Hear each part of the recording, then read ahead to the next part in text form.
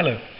Today I'm going to explain how to do bond energy calculations for GCSE AQA Chemistry and GCSE AQA Combined Science. Now, for most questions you will be given this displayed formula as shown here, and it's simply a case of adding up the bond energies of the reactants and the bond energies of the products, and then taking the products away from the reactants. But we'll go through it step by step, so by the end of this video hopefully you should feel confident about tackling these calculations. So we'll start with this chemical here, which is methanol, and then we'll work on the oxygen after that. Now, with the methanol we have 1, 2 and 3 CH bonds. So here's the 3 CH bonds found in methanol, and each one of those has a value of 413 kilojoules per mole. As well as that, we have this one CO bond, so let's write that one down, which is here's 358 kilojoules per mole. Finally, there is an OH single bond, which is over here, and that is 464 kilojoules per mole. Now, then we'll total up these. As in every science exam, you're allowed to use a calculator to do this.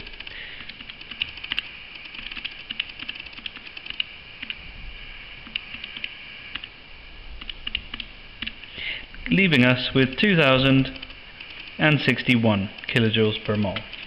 But in this question they've given you 2 moles of methanol, not 1. So this is for 1 mole of methanol, therefore I need to multiply this number by 2.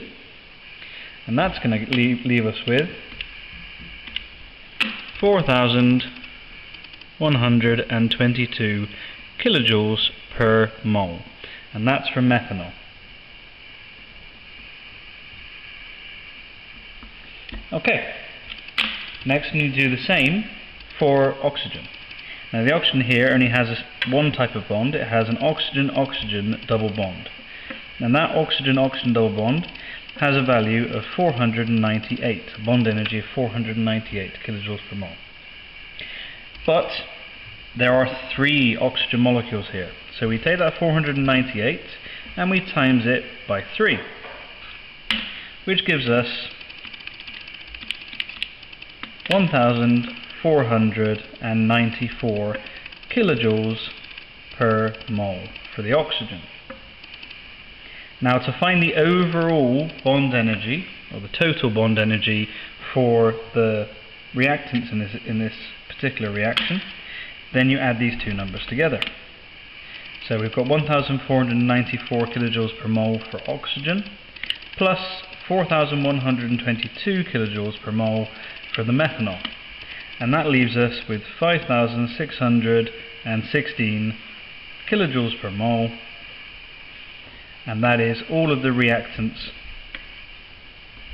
And therefore that is the amount of energy, this is a positive number, that's the amount of energy that must be added to the chemical store in order to break all of the bonds of the reactants. Right, the next step is to work out how much energy was released to the environment when the new bonds in the products formed. So it is very similar to the previous step. You add up the bonds in each of the products and then work out that total. So here we have carbon dioxide, so I'm going to write that one here. There's our carbon dioxide, and it has 2 bonds in it, both of which are carbon double bond oxygen bonds. Even though this one's written backwards, it's still the same kind of bond. So there's our 2 carbon oxygen double bonds, and they have an energy of 805 kilojoules per mole. Now, again, we have 2 carbon dioxides being formed, so once we've added them together, we will times that by 2.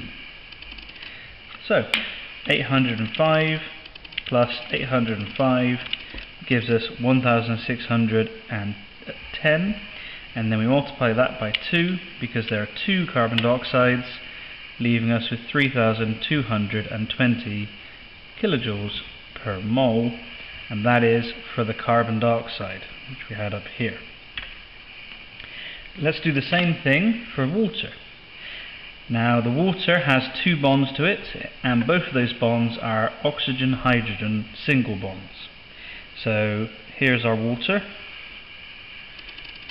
and then we have oxygen, hydrogen, and an oxygen-hydrogen single bond. They each have a bond energy of 464. So there they are.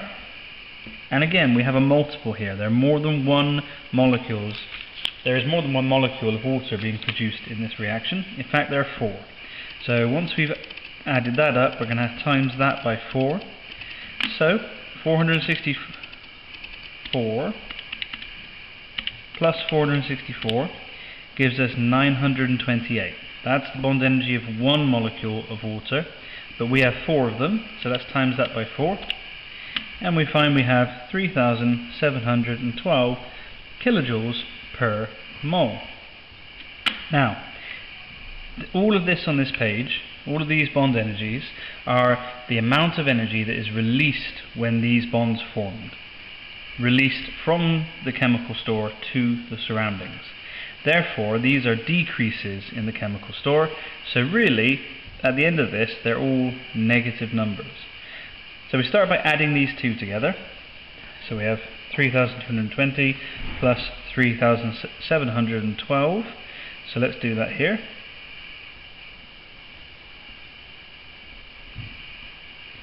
Which gives us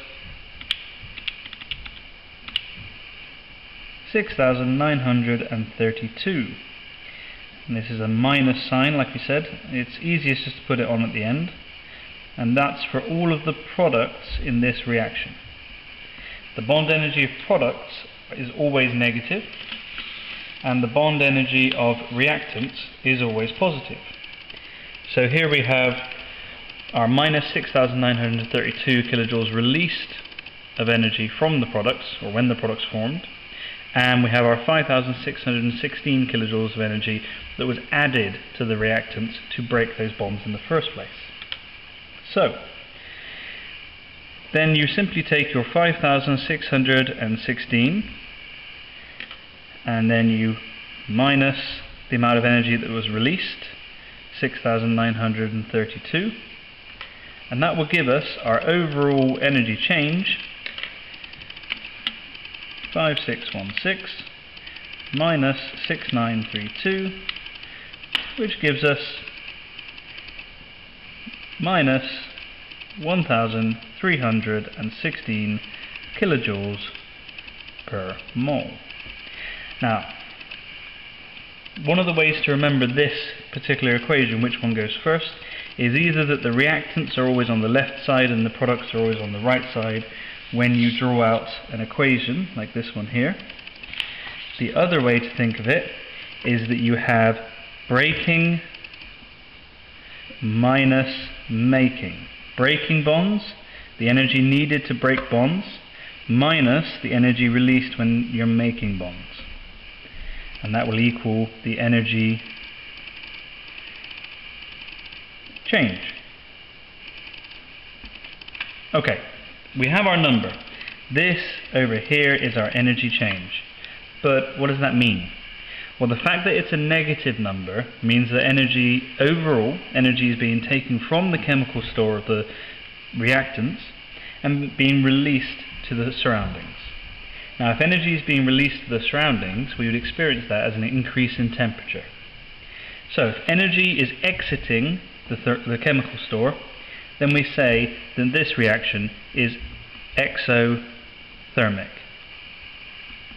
Exo for exit, and thermic means energy. I hope this has helped you and that you feel a bit more confident in tackling bond energy calculations now. The best thing to do at this stage is to get hold of as many bond energy calculation questions as you can and run through them, practice this method. I'd even watch through the video as you're trying questions.